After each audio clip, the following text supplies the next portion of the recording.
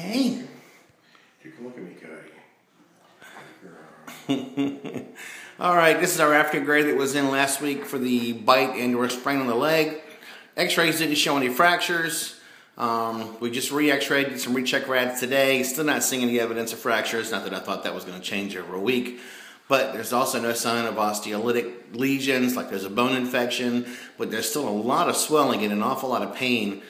Most of our bird patients that go through similar injuries usually do a whole lot better by now. So this is really not what we're expecting. But the limb is still a little hot, so we're going to switch antibiotics. Maybe some cellulitis going on there. We're not really sure how the injury started, but it could have been a bite wound or a possible rodent.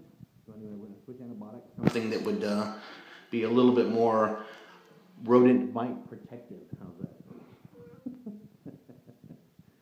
And hopefully next week we'll see a bird who's actually using it. But now I don't expect it to be completely pain-free, but I do expect to see her a lot healthier than we are looking now. So anyway, that's it for now. Later.